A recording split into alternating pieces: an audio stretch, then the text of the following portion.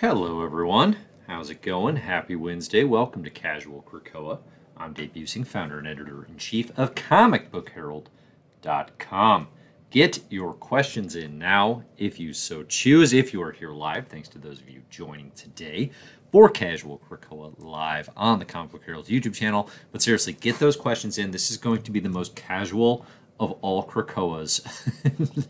There's not that much to talk about today. I've got a few ideas. I've got a handful of things, especially in response to Hickman leaving X-Men, my interview with Si Spurrier this week, writer of Way of X and other great comics, but, a part of the X office, right? And that conversation with Si Spurrier, I highly recommend those of you that are so inclined, check it out on the CBH channel. It was really a pleasure to get to talk to Si, to get to talk all things Way of X and X-Men. He had some really interesting insights and reveals into kind of the nature of the X office post Hickman. Okay, so you can watch the whole thing, or I'll talk about it a little bit here. But I want to talk about a little bit what that got some wheels spinning, what that made me think about in terms of like where the X line is going, what it means for X-Men comics moving forward, as well as just some of the reflections about. So last week, in the wake of the news that Hickman would be leaving X-Men comics after Inferno, a big thing that we were talking about was I had a theory why it kind of means Hickman isn't, like, it doesn't mean Hickman's really leaving X-Men, okay? And I talked a whole bunch about that last week, like a whole hour nonstop. And a bunch of the comments were around this idea of, like, who could replace a writer, a creator like a Jonathan Hickman as the head of X, as the new head of X. So I wanted to touch on that idea around who could replace the head of X, because I have some thoughts on the matter. But otherwise today, the new X-Men comics that came out would be Cable Reloaded, #1, which there's a proper Kraken Krakoa 4. Okay, you can find Kraken Krakoa number 193. Cable Reloaded is up on the YouTube channel. But also Wolverine number 15 came out today, which is not going to get a Kraken Krakoa, but I can talk a little bit about, like, what I thought of it and what's going on, and some connections, actually, surprisingly, that it had to Cable Reloaded. So thanks to those of you, again, who are joining live. All I ask here for those of you live in the chat, one, get in as many questions as you like. The super chat is open. If you want to donate and get your question in, get it prioritized, that would be amazing. Also, I do want to ask here, be polite, be respectful to those around you, and we'll have a fun time here on Casual Krakoa, okay? So let's talk about what is going on X office wide, and then I'll get to as many questions as I can, because again, light week of comics, we're definitely in a gap period here between all the events, right? We got Trial of Magneto going on now. We got, the build towards Inferno. We're going to have Onslaught Revelation. I think once we get to like mid-September, we're going to be Trial of Magneto in full swing. We're going to be Onslaught Revelation happening, and then we're going to be Inferno kicking off. I think it's going to feel like X-Men comics being important, being sort of essential again, whereas right now there's a lot of smaller stake stuff, there's a lot of character growth, a lot of character building, but otherwise, like, it's light. It's light. There's literally only 2 comics today, and one of them, Wolverine, for example, is really just kind of letting the beat build, right? So let's talk about what actually happened a little bit with Cable Reloaded. So again, I went in depth on the Kraken Krakoa, but one thing Cable Reloaded really sort of helped stand out for me today is how perfect Al Ewing is as the creator to take over X-Men Cosmic from Jonathan Hickman. Okay? Now, I think as a creator, Al Ewing, at this point, has a resume, a Marvel resume specifically, through Ultimates, Ultimates 2, Immortal Hulk. Those are probably the knockouts for me that he has written. There's other good stuff in there, but those are the knockouts. But through those, at least, would be a very good head of X, right? I love Sword. I love what's happened. I thought Cable Reloaded today was incredibly fun. He'd be like, if you need one individual to become the head of X, Al Ewing totally makes sense. He's a creator of that caliber. But I think the thing is, like, people last week, it was something that I wouldn't have thought of. People were really obsessed with this idea of one single creative type taking over for Hickman, right? Of someone actually filling the role of head of X. And I think as I kind of talked through it and tried to answer that on the fly, one thing that occurred to me is, like, that's not going to happen. Like, the role of head of X is remarkably unique in the history of Marvel Comics. Again, even if you think about creators who might have held a title like that, and the only one who comes particularly close is like a Chris Claremont. in the 80s, that wasn't something that was set up. That was something that just sort of happened organically, right?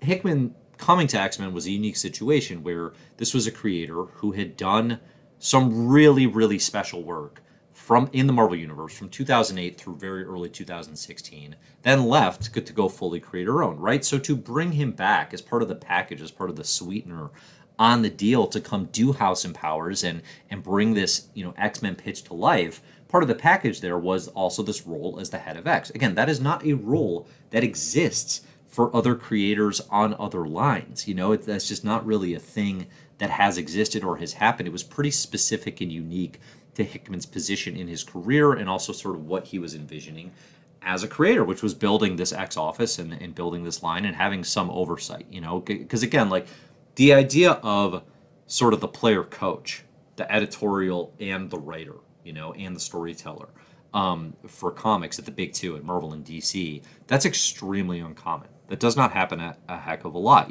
So the idea that Marvel would be like, oh, we're going out to get such and such to come in as the new head of X, it's just, you can just leave the position vacant and frankly nothing changes. It's kind of an irreplaceable position. I think you fill it by committee. And what you do is you let the existing X office, who's already there with some incredibly talented writers and creators, is you let them fill the gaps. So that's kind of what I'm settling on here today, and what this, probably the card for the video is titled, if you're all seeing that, is Al Ewing is the perfect cosmic head of X. He's already the head of Marvel Cosmic, right? Al Ewing right now has the reins to Marvel Cosmic. He's writing Guardians of the Galaxy. He's writing the Last Annihilation event, which is what Cable Reloaded crossed over with today. Like, this is the shaper of Marvel Cosmic, right? And in a lot of ways, his career at Marvel has been building to that.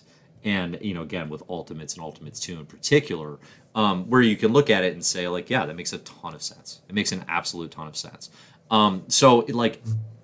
I don't know that there's any creator on this, the landscape that I focus on, right, on the big two in Marvel and DC, who would be a better fit right now to follow up on the threads of cosmic Marvel that Jonathan Hickman laid down in House of X and in Powers of 10, right? Like, the only creators who are better at cosmic stuff, I see someone mentioned in the chat here, Jim Starlin.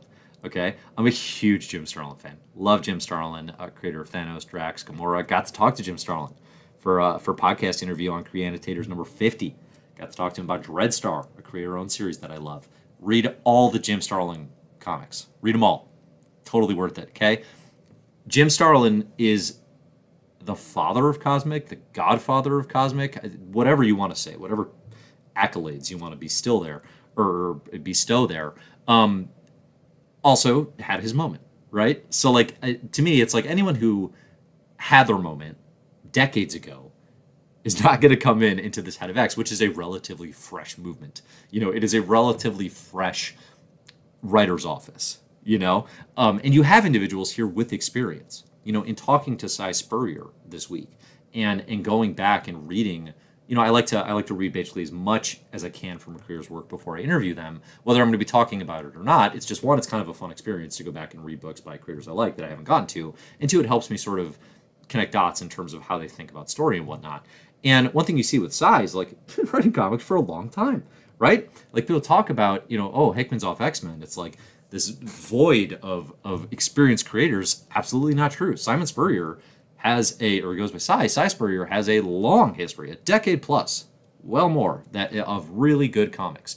Same for Zeb Wells, right? Zeb Wells was a part of the Spider-Man team doing Brand New Day comics before Hickman was really writing anything for Marvel, And then, of course, Al Ewing has been writing comics for, at Marvel for, majority of the past decade, right? Jerry Duggan, started co-writing Deadpool in 2012, right? So you have creators with history, and I think, again, getting back to the main point, who's better at Cosmic right now than Al Ewing, right? Unless you're just looking at legends who were better in their heyday, a la Jim Starlin, a la Jack Kirby, these impossible bars. Like, Al Ewing's absolutely at the top of the list. And, we only find them when they're dead, right? His creator-owned series at Boom. It's a very cosmic, huge Kirby-esque kind of ideas. Like absolutely a fantastic fantastic voice to have in the X office running Marvel Cosmic. But then, here's the thing, why it matters so much to have Ewing in this moment, because I really think this got overlooked in the wake of the news and in the attitudes of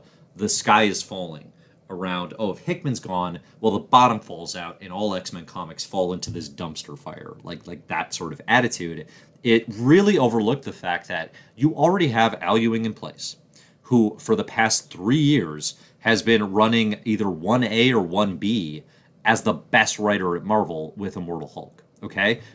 In like every year from like 2018, 19, 20, and now into 21, I've had to debate, do I like an X-Men comic more or do I like Al Ewing's Immortal Hulk comic more? That's the #1 spot every year, okay? So Ewing's been doing that. That's the track record. But then you also have this creator writing Sword, writing the Cosmic line, controlling the entirety of Marvel Cosmic. No one at Marvel, no one at any other publisher is better suited right now to fill in the Marvel Cosmic side of X-Men. And here's the thing that I keep saying about X-Men comics. The Cosmic side is the most important right now, okay? It's not usually, and it often doesn't feel that way. I suspect, like the general tenor and the build-up to Inferno, all the implications are that's going to be very Earth-based. That's going to be a splitting of Krakoa, right? And all these secrets coming to roost. Probably we're not tapping into the heavy cosmic material, although I suspect it will play a role, right? It's going to impact Sword. It's going to impact all these things that have built. But like big picture, down the line, endgame type stuff, where are we going? We're going cosmic. We're going Moira's life, 6, where she's thousands of years into the future. We're going, everything in Powers of 10 is futuristic and it's cosmic, and there is no one better to handle that, if not Jonathan Hickman himself, right, who had the ideas and has shared the ideas, which was made very clear in that interview with Spurrier, right? They have the ideas. They aren't secrets. It's not like Hickman took his ball and ran home. It's the complete opposite, shared everything, right? That is everything that has been told. Al Ewing's there. That really got lost in the conversation about Hickman leaving, is like, it's not, I keep making sports metaphors, but it's like, I don't think Hickman's the GOAT, so Jordan's not a perfect comparison, but when Jordan leaves the Bulls in the 90s to go play baseball, Scottie Pippen's still there. Scottie Pippen's an all-timer, Hall of Famer, top 50 player. The Bulls still nearly make the finals. Could have made the finals, arguably, but for Scottie Pippen having a fit and pouting on the bench, right? So, like, that's... Al Ewing is somewhere in that mix. Just not to make the exact Pippen-Jordan thing, because that often gets interpreted as GOAT sidekick, which is kind of inaccurate, really, when you look at the talent levels. Really, it's just like amazing creator, another amazing creator. One of them leaves, the other one's still there. The other one's still right there. And they're writing Sword, and they're writing all this cosmic stuff. And the cosmic piece of X-Men, you should have tremendous confidence in, so long as Al Ewing's writing it, because he's proven he can do that. He's proven he can do that time and time again, and I think it's going to be very, very good. So there are other pieces, obviously, to the Hickman leaving X-Men that we can lament. Certain things not happening. And I think as positive and optimistic as I've been, in coming around to this sort of reality of Hickman leaving post-Inferno, and just, my positivity largely stems from the ideas have all been shared. It's not like a writer's run got canceled in the middle and they're not going to get to follow up. It's not that, okay? The ideas, the game plan, the strategy, that's all there. The other writers have it. Can they deliver on it in the same way that Hickman would have? We'll see, right? But the plan is all there. So that gives me some comfort. And then also, the reason I'm a little more positive about it now too, is like the things I'm most bummed about, I guess, let's say, is it would have been really nice post-Inferno to get a Hickman-written Arakko book, New Mutants with all Arakko characters. It would have been really cool to get a Hickman-written Moira 12-issue series, and I say that as a fan of the creator. But if Marvel can execute similar ideas, similar potential, with other new voices that they're bringing in, we know Victor LaValle's coming. I'm a huge fan of LaValle. That's going to be amazing. Great novelist. Has written great comics. Boom Studios' The Destroyer, okay, a riff on Frankenstein, like a modern Frankenstein. Get new voices in this and deliver on some of these concepts. I think if it's the same X-Office hitting some of these huge ideas, right, I think it can get a little stale, despite liking a lot of those writers. But I do want to see new voices coming into this as well, because I think that's the thing that Hickman leaving really opens up more than anything, is like, okay, fine, who can we bring in who can generate some excitement and bring in some new ideas and deliver on this stuff. So anyway, I think for people obsessed with the next head of X, there's not going to be a next head of X. That's not a thing. That's not a position that exists and that is going to get filled. At least I would be very, very surprised if that was the thing that happened. You know, I think that position will just fall out. And again, what we're going to have is we're going to have X-Men comics by committee, where, you know, Al Ewing is controlling the cosmic side of X-Men. And you know, to touch on, like, I guess a final piece here, one thing you see especially in Cable Reloaded, the comic that came out written by Ewing today, great art by Bob Quinn, colors by Hobbits Rotaglia, Al Ewing knows X-Men. Like, he does, like, he knows the Marvel Universe, okay? This creator, he knows the history, he knows how these characters interact, he knows so much about how these universes should function. But, like, one thing you see especially in Cable Reloaded is Ewing is pulling characters who have specific history together. He's pulling from early 90s X-Force. He's pulling from Inferno, the original, okay, with WizKid and the reference to the Exterminators. But then he's also doing totally new things with Korra of the Burning Heart, you know, and really getting some character development and some power set development with this Arakko mutant, right? Who, like, again, this is stuff we've hardly seen. Actually, we see this in Wolverine number 15 today. Like, it was a really good day for Arakko content, which is something that we have not gotten a heck of a lot of in the X line. But between Korra being great and being this really cool new character in Cable Reloaded, and Wolverine number 15 filling in the history of Solemn on Arakko, which was some of the, like, again, like, I'm really digging this art. I think Adam Kubert's on fire, first of all, artistically. But I think Percy, like, leaning into the Solemn side of things, Solemn's whole deal, Arakko's whole deal, everything about that is way more interesting than what's been happening with Logan, for me at least.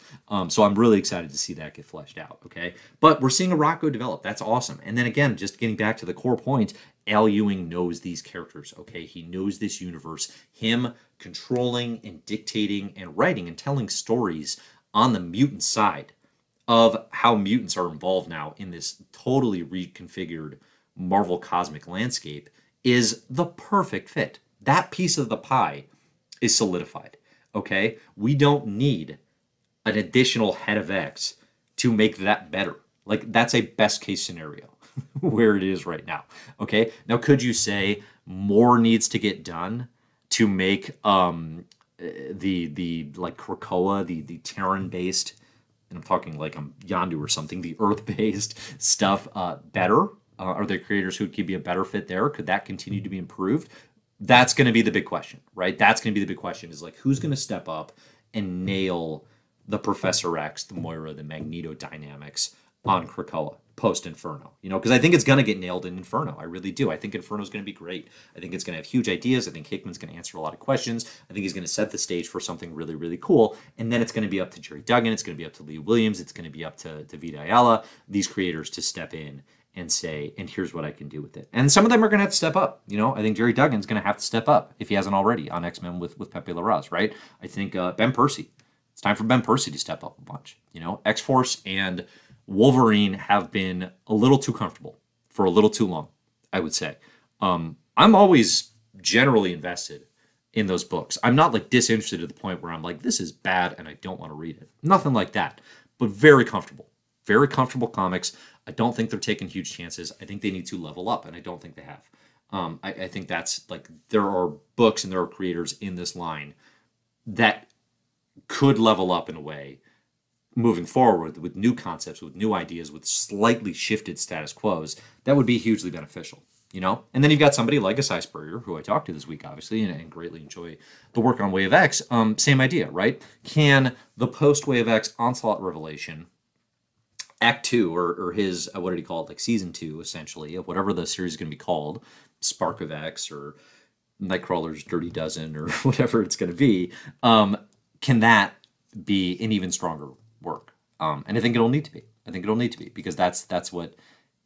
The X-Line's in a precarious position. Like, regardless of my optimism, regardless of any positivity that I might feel about where this line can go, the X-Line is in a precarious position where, again, it's post-Jordan Bulls, right? You're trying to sell season tickets, you're trying to sell comics to people who are like, you just lost your superstar. And in losing the superstar, I don't know where this is going. So I think the comics are going to need to come out of the gate post-Inferno and really, like, fast. They're going to need to come out and they're going to need to be incredibly strong. And they're going to need to have incredibly new ideas. And will we get that? We'll see, right? We'll see. But I don't know that they're going to get to be as comfortable and as to coast as much as they have. I mean, you know, I've been saying this for a while, but like the Reign of X has stagnated tremendously this year. There's been big stuff, right? You can't, to me, anyone arguing like, oh, nothing has happened, that's absurd. I think that's kind of a bad faith argument. But from Ten of Swords through to the Hellfire Gala, now through to Inferno, there's stagnation and there's a lot of coasting on the success of House and Powers. There's a lot of coasting on the fact that these books still do pretty well because House and Powers were such a big deal. Like the trickle-down effect of how good that event was is really, really extraordinary and really, really uncommon. But I think we're going to start to lose that after Inferno because the creators in the know and everyone communicating this stuff, often not as, calmly as I am, right? People get pretty fired up about this. They're going to be talking post-Inferno like, okay, that was the end. And the reality is it's not. The reality is it's not even close. So, all right, I'm going to pause there for a second. Those are my thoughts on why the X Office is in good position. I do think it will need to step up its game. But on the cosmic side, so long as Al Ewing is there, I think the most important part of this X-Men saga, of the post-House and Powers narrative, is in like the best possible hands with Hickman leaving. And I think that really got overlooked in the wake of that news.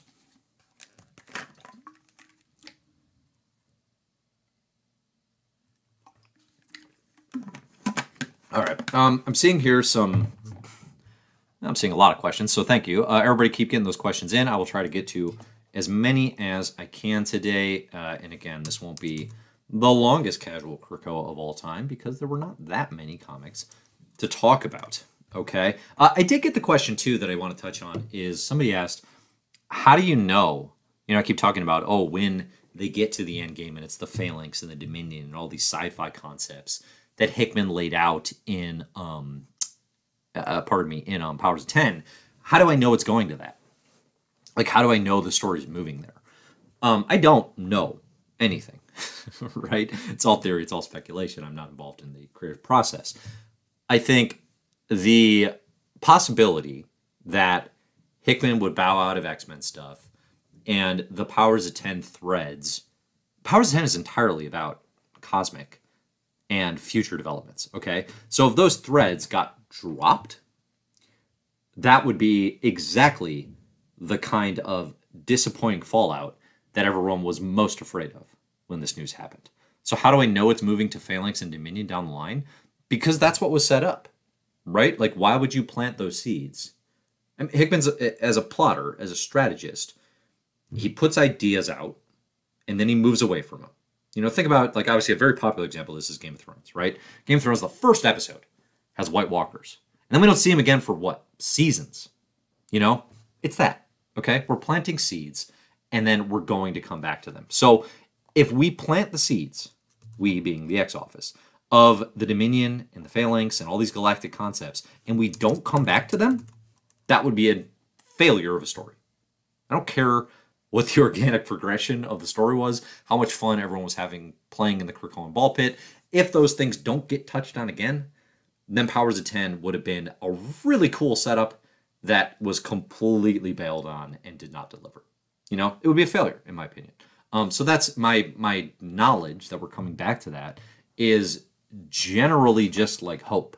I mean, it is hope and it is optimism that that is the thing that makes the most sense and would lead to the best stories. So I don't know it. But I hope it and I suspect it will happen because otherwise I think this whole thing would be a tremendous, tremendous letdown, and I think the creators are too smart for that. So, all right, let's run through some questions that you all have. Any new Way of X theories now that you've talked to Si? So, as I mentioned, and will continue to mention, now that I am a hotshot journalist, pulling scoops from my interviews with famous popular comics writers. I've been doing that for a year. Si Spurrier talked to on the YouTube live this week. Again, check out the video if you're so inclined. Si makes interviews incredibly easy because he's remarkably eloquent and thoughtful.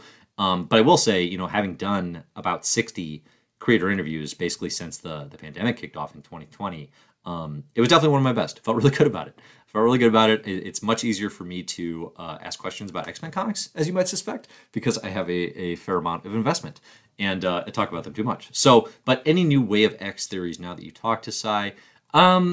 Not tremendously, no. I mean, I think there's some stuff there that he talked about that I had definitely read before in interviews, in Adventures in Poor Taste, the X-Men Monday columns. There wasn't, obviously, he didn't want to spoil anything, and I didn't want him to spoil anything. So it wasn't like any dead giveaways. I think probably the thing that was most interesting to me in rereading it and in listening to him talk about everything was one question that I asked Si was, so in Way of X number 5, this will be a spoiler for Way of X for those of you who might want to bail on that. In Way of X number 5,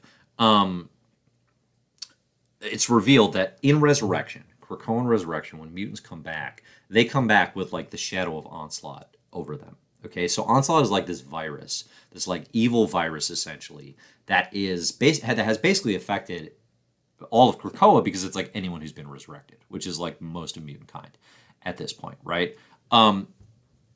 So Spurrier said, after I asked him, he said that wasn't necessarily intended to color the entire Krakoan era, And there's wiggle room here, and it's going to get addressed in Onslaught Revelation, I'm sure, in some ways or other. But my main concern with that revelation was then it's okay, so everyone's saying the X-Men are coming back as pod people, and they're being manipulated, whether by Professor X or somebody. They're being manipulated to act like someone else, like other characters, not like themselves. They're right, because Onslaught is this evil entity pushing them to do things they would not have otherwise done. I actually think that kind of taints and spoils a lot of what is good about the Krakoa era and a lot of what makes sense, in terms of that broad, recurring question that keeps happening, which is, are the X-Men the villains now?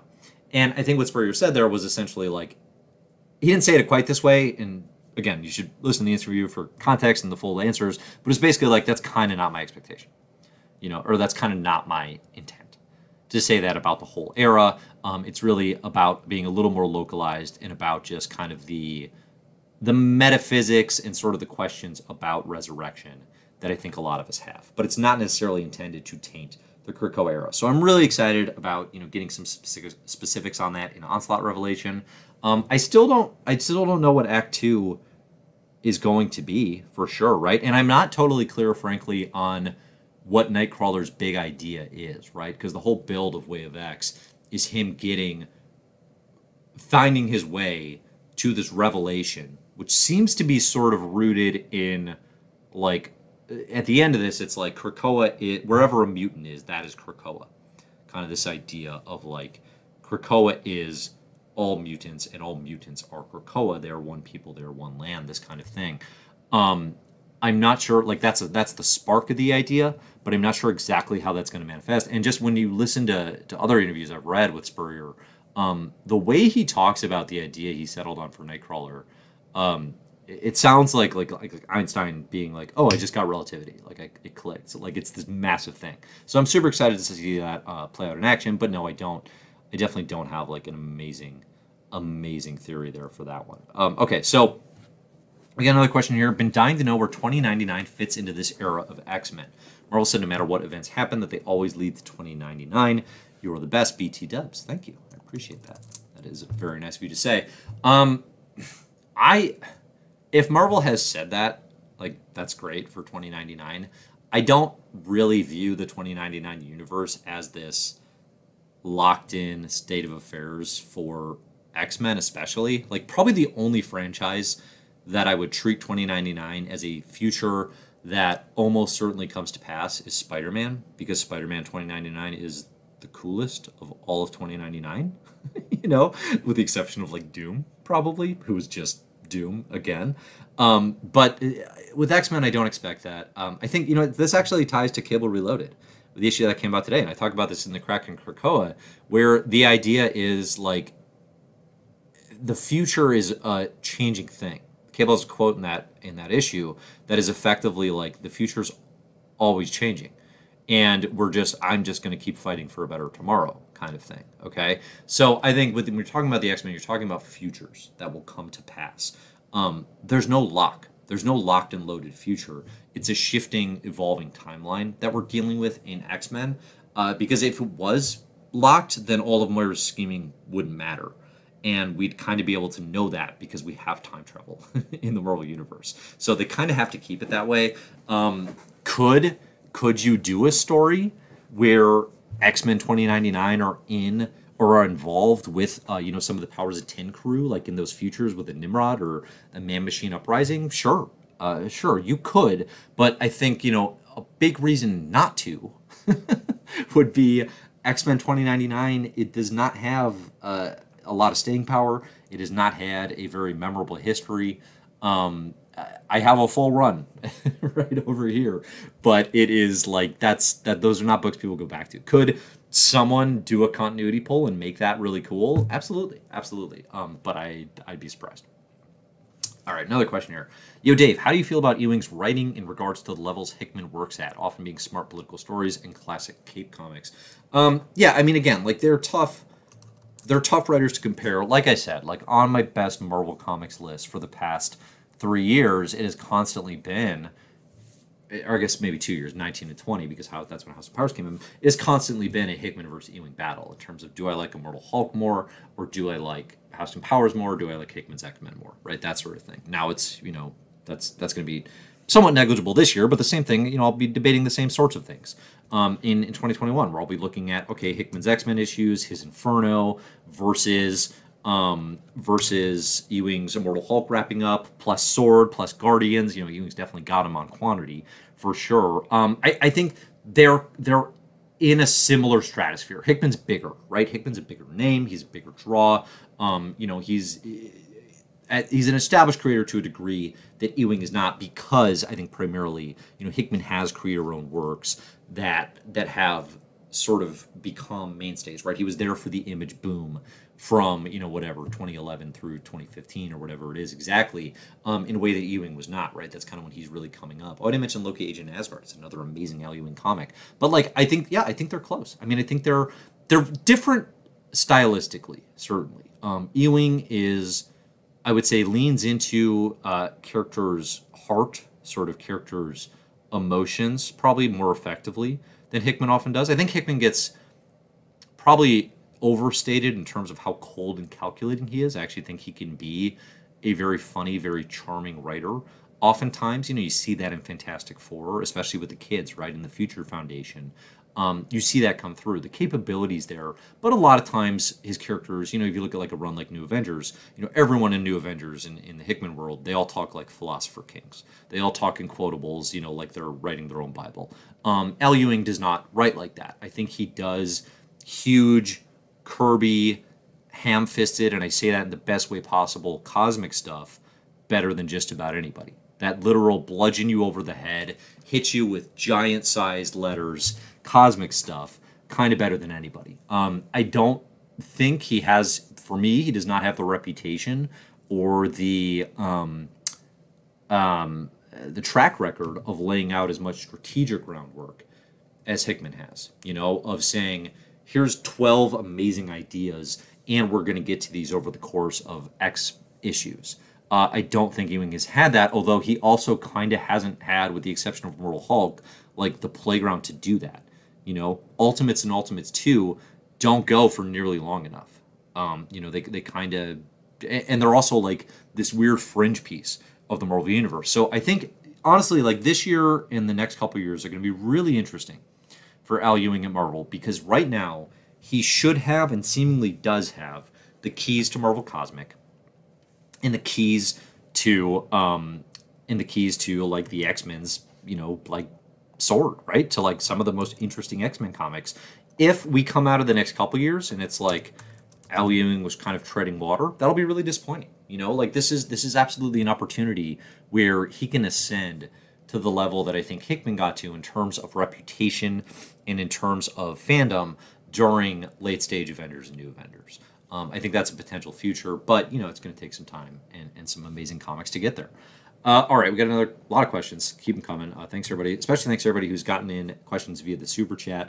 Super appreciated. Really appreciate the donations here and contributions to Comic Book Herald to keep this thing going and going strong and making it fun to hop on to Casual Krakoa every week.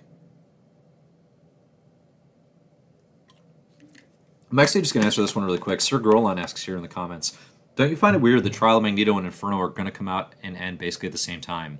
Yeah, I really do. I was just looking at that in the, just trying to get a feel for the timeline. I had in my head that Trial of Magneto was going to be weekly. And I guess I'm glad it's not, because that tends to go poorly, and the timing and the pacing of that can be really, really difficult. But yeah, it's going to be really tricky. Like, to have two event-sized things with the ramifications that those types of stories are going to have happening at the same time. And I'm sure that's something that has been accounted for and planned for. But if we run into a scenario where, and I'll be thinking about this because I'll be making them read Nord Arm Reign of X, but if it kind of just feels like, hey, yeah, you should just read all of Trial of Magneto before all of Inferno, but that's not how they're going to be released, obviously, I'm going to be pretty bummed out about that. So I did think that was weird. I hope it's accounted for and that it's fairly intentional in that those stories intersect in ways that play together nicely. All right, another question. Do you think Storm is more powerful than Magneto after her comment last week? They're both Omega level. So they are both the most powerful that they can be. I'm not big on this character versus that character stuff. That stuff doesn't matter a heck of a lot to me, I have to admit. But I think, Storm is an Omega level mutant. Magneto is an Omega level mutant. They're a handful who are defined that way. I think they both have pretty absurdly powerful capabilities, right? I would rather have Storm on my side and team than Magneto. I'll say that. I'll definitely say that. Do you think the writers have no love or ideas for characters like Vulcan and Bay the Blood Moon? I'm not going to speak for, writer emotion around a character, but in terms of ideas, Bay the Blood Moon, I'm certain they have ideas. I'm certain. That was not, maybe it was, but, that didn't feel like a Hickman creation. Bay the Blood Moon married Doug in a Teeny Howard written comic. So I imagine there's a plan there with that Arakko character. I think all the Arakko characters, it's like they are a blank, fresh slate for all these creators to go nuts with. So yes, we should see more Bay the Blood Moon, and it should be cool. Regarding Vulcan, obviously that is a Hickman plot. Again, my theory is Vulcan is going to be weaponized by those weird aliens in the upcoming Inferno. So I think Hickman will hit that one hard. If he doesn't, then I bet, based on what Si Spurrier said, based on the way the X office functions and the way everything goes, I bet they have the plans. I bet they know what the intent was for Vulcan, and somebody will get to it when they have a cool idea. Regarding love for those characters, you'd have to ask all the individual creators. I have no idea. Last question. Why do you think that, or this is someone else saying the last question, not me. You don't get to tell me when the last question is. My wife does. The last question. Why do you think that the Quiet Council members are not acting more political with each other? I think they are acting pretty political with each other, actually. I think I would probably dispute the premise there. I think, Emma, Kate, Sebastian, they've been scheming politically, for power the whole time, right? The Hellfire Club, that's very much in their nature. Professor X is playing everyone. Magneto's now, they're in, basically they're having a political dispute, essentially, over Krakoan law and resurrection protocols. So I think they are acting politically. I think they're every time we go to, a Quiet Council scene, for a long time at least, it was pretty exciting. It was a really exciting thing to get to the politics and the governance of Krakoa. I think maybe some of that magic has been lost a little bit, and I think probably Trial of Magneto and Inferno need to restore that a little bit. So I do think there could be, and part of maybe what you're describing here is the Quiet Council is kind of busted right now. We're missing members, and members have left, and Storm wasn't supposed to be a part of it, but still apparently is, because she was sitting there in Trial of Magneto talking about Magneto's resurrection protocols. So I think we need the Quiet Council kind of restored and refilled. Sort of like we have a Krakoan X-Men election, You know, I feel like the Quiet Council's kind of due for like, I mean, obviously they weren't elected, but something in that vein. All right, next question. In the modern age of corporate risk aversion, in the future, do you think the MCU will have more influence on creative decisions post-Inferno? No. I don't think the Inferno of it all will make a difference. If the MCU is going to, and Kevin Feige is going to step in and say, you know, hey, all the comics need to move towards certain directions for the way we're going in the movies, they will do that regardless of anything that happens in Inferno or any Hickman involvement in X-Men. I mean, I don't think they're that. They're not as caught up in it as I am. I bet you that. I don't think right now, really, that the MCU has a heck of a lot of say in what happens in the comics. You know, they're still pretty much running on their own tracks. I think Marvel writers, you know, there's a degree certainly of lagging synergy in terms of characters acting more like their MCU counterparts, but that happens with movies historically over time anyway, right? Like that's kind of natural. In some cases it's fine, you know, like with the Guardians of the Galaxy. Okay, I get it. You want that team to represent what it looks like in the MCU. I mean, the Robert Downey Jr.ification of Iron Man was a huge positive in the MCU. I don't necessarily like it at all in the comics, but I'm also not fighting it. It happened, and that is the world we live in now. But I mean, as far as like, I mean, people keep talking about, you know, oh, you know, all the stuff with Hickman and Inferno, and it's all MCU related, and the MCU just wants the X-Men on Krakoa because that's what they're going to do for the movie, and like that type of talk to me is like, that's someone fully invested in comics, and hey, me too, I get it, who's just not thinking big picture. Like the MCU doesn't care what comics are coming out when a movie comes out. Like Marvel barely gets, only recently too, like barely gets comics tied into a movie or a TV show out at the same time. You know, when WandaVision came out, do you know what everyone was Googling? They were Googling WandaVision comics.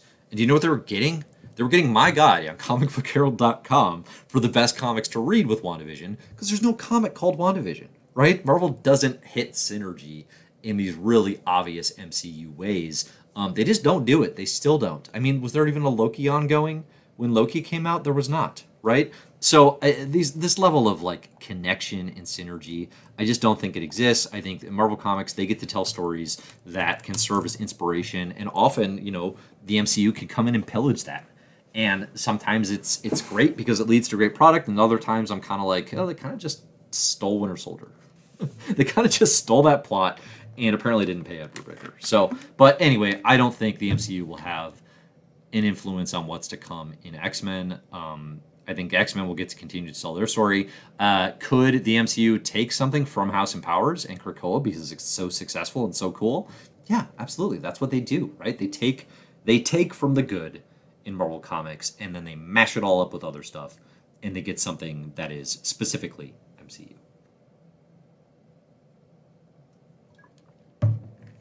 Speaking of Marvel Cosmic, do you think Al Ewing is the new Abnett and Lanning in terms of being the premier architect of the cosmic side of Marvel? Yeah. I mean, I think that's what I'm saying here, right? Like that's what I'm kicking off with, is Al Ewing is the head of Marvel Cosmic.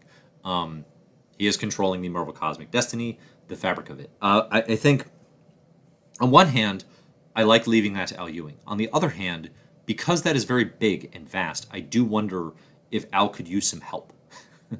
And I don't want it to be creators who do their own thing and it conflicts, right? So like Donny Cates, right, had his sort of his own thing, but at the same time that Ewing was doing a lot of his own thing. That doesn't work great. But if Al Ewing, you know, is there could he be a head of Cosmic and then like some talented up and coming creators doing side projects within that network? I think that'd be cool. But yeah, I mean, I think the Dan Abnett and Andy Lanning Guardians and Annihilation era and all those great Cosmic comics, I think that's what you hope to get. That's what you hope to recapture with Al Ewing leading the line and leading all these directions for these comics, is something that is as good or close as that. And right now it's not that, but it has that potential. So I absolutely think that's the goal, and I think Ewing's the right person for it. Do you think Cable isn't telling anyone about the future X-Men Extinction because he thinks he can change it with the Extermination team? I think there's probably a couple reasons. So again, I talk about this in the Cable Reloaded review, but on one hand, I think Cable, he thinks the future is changing. He thinks the future is always shifting. So if he tells the X-Men, hey, this is exactly how the X-Men go extinct, and this is the first Krakoan age that I've lived through, there's going to be another one, and he tells them these things, there's the chance that, like, then that stuff doesn't happen and they've prepared for the wrong thing. I think the other thing, the way Nathan Summers seems to be thinking, the way he's been written here, at least by Duggan and Ewing, he's frequently thinking, I don't want to tell you, oh, it's all going to be okay, because then you won't fight as hard. Then you won't try as hard, and then we'll fail the mission. Like there's a recurring theory, there's a recurring emphasis here that, you know, you still have to do the work, and you have to do it to the best of your ability, otherwise that future doesn't come to pass. So I think that's a big part of why Cable's a little cagey with details of the future. I think it's also a bit of a narrative cop-out. You know, it is a bit of a narrative cop-out. Like, I do think it would be really fun to have the mutant character from the future who just can't stop talking about what happens, right? Maybe someone like a Trevor Fitzroy, right? Somebody who's just a total different moral status, right? And they come in and they just won't stop telling people what happens and what they know. That would be a fun character to have to deal with and to have to write around, and to have to come up with interesting, challenging ways to deal with time travel and knowledge of what comes in the future. But I think that's specifically why Cable doesn't do it as a character. Like Bishop right now, I have no idea. I have no idea where Bishop's head's at, and that's kind of a bummer. I want to know more. I kind of want Bishop off Marauders, honestly. Like, I want Bishop in a different book with a different creator who has some thoughts on what to do with that character. We got a question here from Braden, who asks, do you expect a Fantastic Four sword crossover in the future? Because I've noticed that Ewing bounces off Slott's concepts in FF, including Empire, Doom, and the Forever Gate in Immortal Hulk and others. Ewing and Slott seem to have a fine collaborative relationship. They wrote Empire together, which was a fine Marvel event. You know, I would not have expected that. In Fantastic Four, you also have, obviously, the notorious, controversial Franklin Richards development, where he was demutantized. Here's the thing. I didn't like that development. And I don't like Dan Slott's Fantastic Four. As a result, I'm feeling a little bit like I don't want him to get to go and play in the X-Men playground. That kind of crossover makes sense, right? In a vacuum, Fantastic Four and Sword crossing over, or even just bigger, right? If we're talking about how Ewing is the cosmic architect of Marvel right now, absolutely you can bring Fantastic Four into that playground. You have to, right? They're cosmonauts, they're adventurers of the galactic. Like, that makes a ton of sense. So it could happen. I could see it. It actually makes a lot of sense. I mean, that's the thing with Ewing, is like, he reads other people's work and he incorporates those ideas. Like, that's why his tie-ins are so good. You know, like, that's why he's the literal best event tie-in writer, is because he's like actually reads the other people's comics and gets a feel for what they're doing and what works and what doesn't. And he has a really keen sense of that. So I hope it doesn't happen, but I think you're probably on the right track. That's interesting. There's a big Franklin Richards story still to tell. Could we actually do it with the X-Men office's involvement? Maybe it'd be better if we did. Okay. We got another note here. This one from New Type JB. Thank you so much for the Super Chat support. And thanks to everybody who's gotten in questions and Super Chat today. It is tremendously appreciated. To me, I don't mind Ewing being the core visionary. To me, the cosmic side works best when it's more separate from the rest of the Marvel Universe. Yeah, I mean, I agree with the first part. With the second part, that's a tricky one, because Annihilation from, you know, the 2006, really it's like 2004 if you go back to Drax the Destroyer mini, but like with Keith Giffen, who doesn't get enough credit for all this, but from Annihilation in like 2006 through kind of the end of the Abnett and Lanning era in, what was that, Thanos Imperative, was 2010, then you get the Annihilators, really it's done by that point. Let's say 2010. It is largely free from the Marvel Universe of Earth, right? You get certain characters, you know, you have Nova, obviously is the Earth-based hero, but you get Annihilation, you get Annihilation Conquest, you get War of Kings, you get Realm of Kings, right? And then you get Thanos Imperative. All of that does a pretty good job of staying away from Earth. I mean, even War of Kings, which brings in more Earth elements in Humans and X-Men, it's all the space-based stuff. It's all the X-Men Shi'ar connections with Vulcan, of course. And then with the Inhumans, that's at a point in their history where they're just like traveling the spaceways, being all Kree friendly. Right? So the best example of Marvel Cosmic working in modern memory is definitely removed from the Earth. I think that's why most people have that or share that opinion, is because the most modern memory of that is how it happened. But if you run it back to like the 70s with, again, Jim Starlin, the OG, his cosmic stuff is not necessarily removed from Earth. You know, if you think about Captain Marvel and the way that that first Thanos story ends, it's on Earth in a big Avengers battle. If you think about the way he wraps his Warlock and Thanos saga, it's with the Earth-based Avengers and Spider-Man even, and those heroes traveling from Earth to Thanos' spaceship to take him out. So I don't necessarily think that it can't be done well. I think it just hasn't been done well in a long time. And that doesn't necessarily mean the sides shouldn't intersect more. I think it is definitely easier if you're Al Ewing and you're writing Sword and you're writing Guardians of the Galaxy to stay off Earth as much as possible and to really hit home the fact that this is cosmic and this is a different thing and that we're not going to swing through New York. Let's get some different landscapes, for goodness sake. And I think too, like, you know, with Sword now especially, it's like you have a planet. You have Mars now for mutant kind. Not leveraging that would be a just malpractice. So yeah, it's a good point, but I think that's why. All right. So I think I covered all the key questions here that I got. Definitely, if you have any final thoughts, let's get them in now. I think otherwise, you know, I've probably been going close to an hour, but seriously, thanks so much, everybody, for making the most casual of all Casual Krakoas a fun time and having plenty to talk about. We did have a question up top here. It says, "Hi, Dave. So how does getting the older Cable back play out in the long game?" Okay, so I alluded to this a little bit in the Cable Reloaded review on Crack and Krakoa. But one, I'm excited to have Old Man Cable back. Like, definitely reading Cable Reloaded, I was like, I've been, you know, pretty neutral on Teen Cable. I don't hate it. You know, I thought that run was fine. But having Old Man Cable back, I was like, oh, this is a lot more interesting. It's a lot more interesting. This is just a character who has so much history and so much connection to the Marvel Universe, to the X-Men families, and also just like he's a strategist himself. Like, having Cable, you know, he talked about making the Quiet Council interesting again, or filling in some of those vacant seats. Cable's a player who would be super fascinating in a role like that, right? Like, that is the level of tactical intelligence, of involvement, of care for protecting a mutant future, you know, right? Who rivals Cable in that? That's his whole deal. So just having a character like that you can play with is a really, really cool idea. And it makes, I think, the X-Men a lot more exciting in ways that I kind of wasn't fully anticipating. I think in the long game, I mean, I think Cable's going to, I expect, because he's already in position as the chief of security or whatever with Sword, that Cable's role is going to be very cosmic.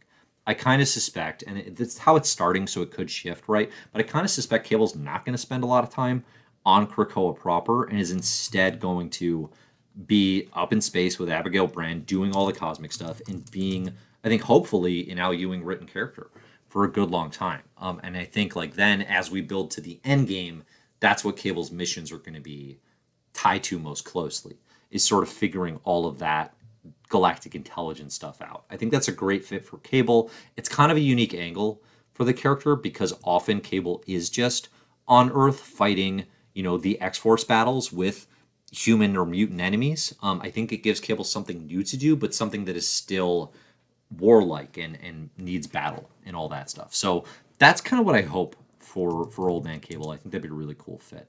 All right, we got, I think, a few more super chats here. Thanks, everybody, for getting them in. I will get to as many as I can here once I figure out where I put them in my notepad that I try to keep track of these on. There's got to be more fancier ways to do these things. Last question here from Newton JB says, New Type JB, should Carol and Monica, aka the two Captain Marvels, be more involved with Marvel Cosmic? No, because actually two-part. Carol, no. Monica, yes. Carol Danvers was very involved with Marvel Cosmic. She was running Alpha Flight, which got rebranded as the Canadian Super Team. They became the Sword, essentially, the space defense of that universe. And Carol's had her shot, and she blew it. She was not great as the defender of space. She gave it back to Abigail Brand intentionally. So I don't think Carol should have more involvement with Marvel Cosmic. Monica Rambeau, on the other hand, that's a character that Al Ewing used very, very well in Ultimates, right? In other works as well. I think maybe she's in his New Avengers. I don't know what Monica's doing otherwise. I'm not reading literally everything in real time, but I think we could always use more Monica Rambeau in the Marvel Cosmic scene.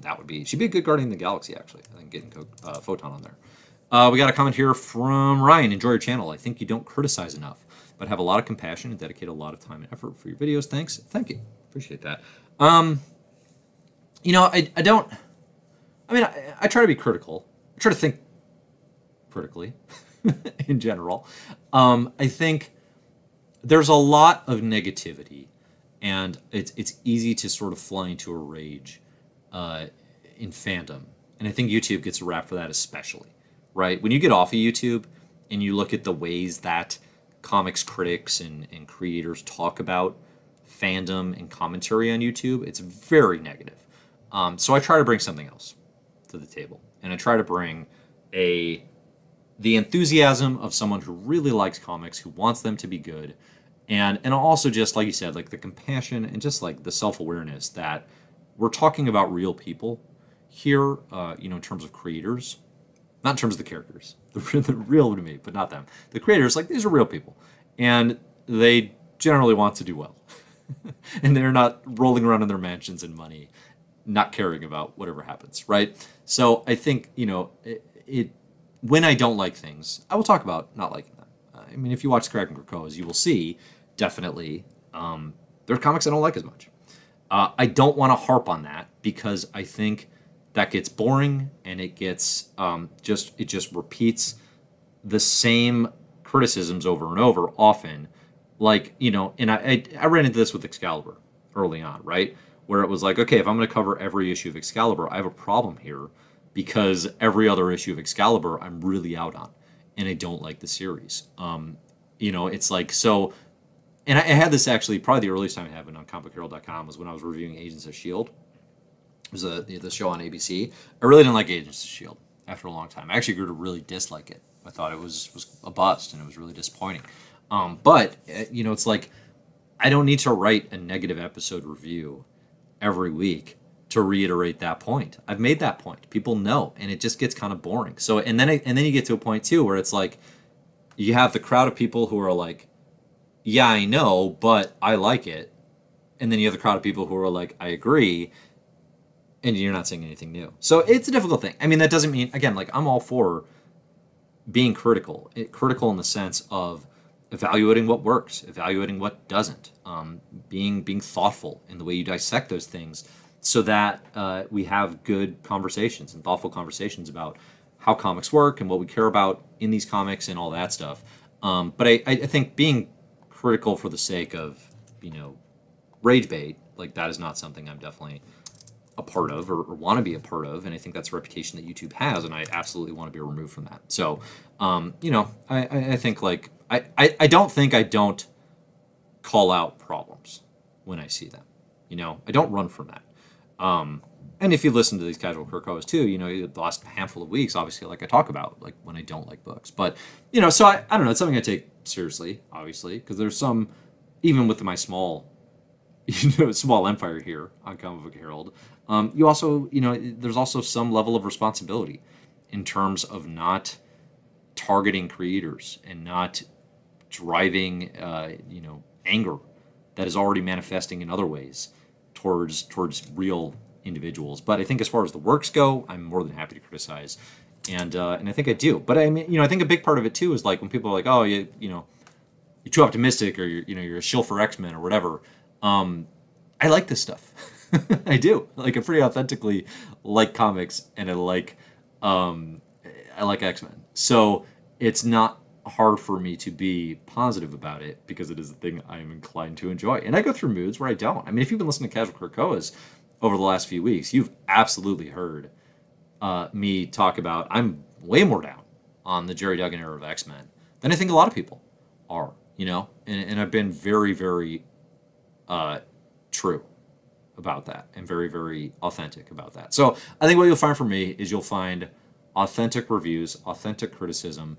If I hate an X-Men comic and it's like on issue 4 and I've already reviewed it, I'm not going to make a point of holding it up and being like, this sucks, here's why. You know? But like if Inferno #1 came out and it was horrible, I could say that. I'm not afraid of saying that. It's more the unlikeliness of that happening is incredibly high. You know? So anyway, I try to bring more of that positivity to the YouTube channel. I think YouTube needs a lot more of that. It's why I like channels on here like Blurred Without Fear, obviously. Like I have Ernie on and we talk. I like what Matt Draper does with really thoughtful comics criticism that I pay him to run the written articles that he writes for his videos. You know, I pay to run those as articles on comicbookherald.com. For Every Kind of Geek is a channel I love. I think Doug does same thing. I'm running his articles as well. Such a good video editor. So much better than everything else in comics YouTube. It is absurd how good he is at making videos. If you haven't checked out For Every Kind of Geek, check out his House of X and Powers of 10 video. It is absolutely essential. So I don't know. There are probably others that I really dig that I'm not thinking of right now. But yeah, that's my general thinking there. But seriously, thank you for the compliment and for the note there. All right, last thing. How about DeFalco or DeMatteis back for the cosmic side? Their Silver Surfer stuff was so good, and it seems like they have a good grasp on cosmic stuff.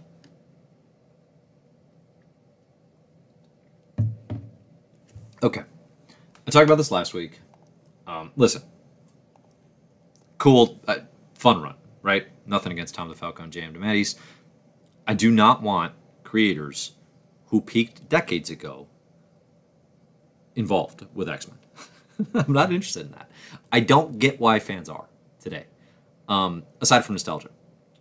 And this isn't specifically targeted to this question, okay? Because the question's totally innocent. It's a good question. DeFalco and DeMatteis. I think DeMatteis in particular, like I really like Curtains Last Hunt. Come on, it's classic. It's amazing. I think DeMatteis read a really underrated Captain America run, which we talked about in My Marvelous Year, the podcast where we go through the history of Marvel Comics, right? So no shade at these creators specifically. But again, you know, and the most common one you see here are like Chris Claremont or Rob Liefeld even. And it's like, if a creator peaked decades ago, or John Byrne, actually is probably a more common one, peaked decades ago, they don't need to come in and touch X-Men comics now. Now, there's a negative side to this, which is like, I guess like kind of ageism and like booting out older creators. Like it's a hard thing to age comfortably into big two comics. You don't see that a lot. You know, there's creators in comics get treated more like athletes than like novelists.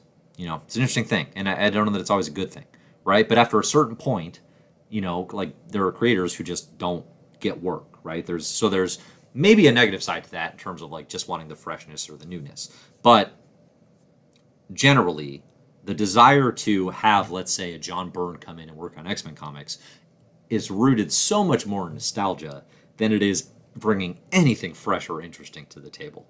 And you can have that nostalgia. You can have enjoyed that era. That's great. But we'll always have that moment. We'll always have those comics. We can always go back to them. It's super easy with Marvel Unlimited. But do not need new comics from any creators who peaked decades ago, okay? And I think the thing you'll find, too, is like one of the good reasons creators don't get to age along with comics is that's a really hard thing to do, it would seem, for so many of these creators. Like so many of these creators, they lose their fastball, again, for the sports metaphor. You know, like there are writers who, like Chris Claremont obviously is the key example, the X-Head, the God of X, from 1975 to 1991, read a Chris Claremont comic from the year 2000 to now, it does not have the same fastball. It's just not the same thing. And I don't think he stopped loving X-Men. I think, if anything, he still does. But it's like, I bet Claremont wishes he was the head of X still. It seems to be every interview, every vibe is that those comics would not be as good. They just would not. And, you see that with all sorts of creators. I mean, I think the creators that have aged gracefully, would be like a Stan Sakai on Usagi Yojimbo. I think what he's doing on Usagi is incredible. That's a creator who who still has it. Walt Simonson with Thor Ragnarok. So it's not unheard of. Obviously, there's others. There's plenty. Grant Morrison, obviously, right? There's plenty. But I think in Big Two comics, that is a truly, truly rare thing. It does not happen often, and it's not the answer we're looking for. Not really. I don't think. I mean, I'd be curious if people had suggestions for creators who were really good in their time, who could step in now and really bring something fresh to the table. But I don't think there are going to be a heck of a lot of them. So, all right. Thanks, everybody, so much for all the questions. Really good conversation. Hopefully you agree. I guess I'm the only one who talked. But I enjoyed getting the questions here. I enjoyed answering some different stuff today, talking about a heck of a lot more than just the X-Men comics that came out. Again, Cable Reloaded, I got the full Kraken Krakoa up on the channel. I really dug it. It's a fun tie-in. It's a really good use of Cable Reloaded, and it really solidified my faith, I think, in Al Ewing as a big fan of Marvel Cosmic. And Wolverine number 15, I really like the Solemn arc. I do. I'm not blown away by it. It's still, I think the series is too comfortable, but I think Solemn and Arakko stuff is the most interesting that Wolverine has been for some time. So thanks everybody for hopping on. I'm going to go. I'll be here next week on Casual Krakoa, and we'll talk about the X-Men comics that come out next week. But in the meantime, thanks for joining. I really appreciate it. Check out the Si Spurrier interview if you haven't already. It was really some of my best work, and by that I mean I let Si talk, and it's pretty good. So thanks everybody for joining, and enjoy the comics.